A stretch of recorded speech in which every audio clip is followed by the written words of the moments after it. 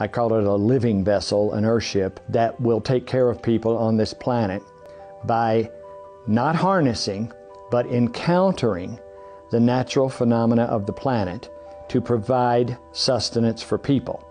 And what we call sustenance is comfortable shelter, water, electricity, contained treatment of sewage, food, and addressing the garbage issue that you yourself produce.